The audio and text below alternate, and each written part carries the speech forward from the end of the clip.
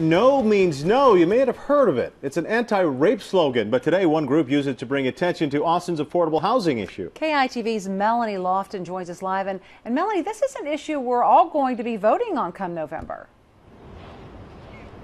Yeah, it is. And the references to rape sound extreme, but that's the comparison one group made right here this morning. It says the city of Austin is trying to rape voters by having it vote on the affordable housing bonds again after it said no. Well, the other side says that's just offensive.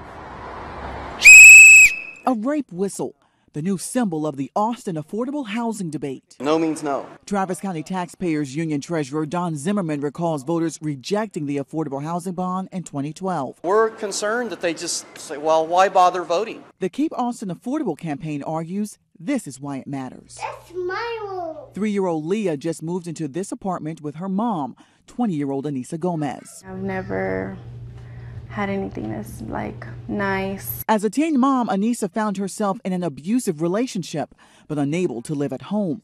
With the help of the Jeremiah program, she's heading in the right direction. In 5 years, I'll be able to actually get my own, apartment and be independent and self-sufficient and have, a good career. The bonds will help other nonprofits get houses to those who can't afford them. And Elliot McFadden contends the need is great. We have over 38,000 low-income families who can't find affordable housing. We can't afford to wait around and not address this issue. But at what cost? It's an outrage because the whole point of this is authority to have unlimited tax increases to pay for new debt. There will be no tax rate increase.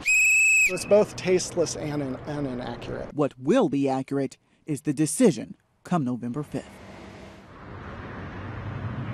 Advocates argue that the wording on the ballot last year was vague, and that's why it failed. This time, they say they hope voters understand the issue and approve it as they did in 2006. Live in downtown Austin, Melanie Lofton, KITV News.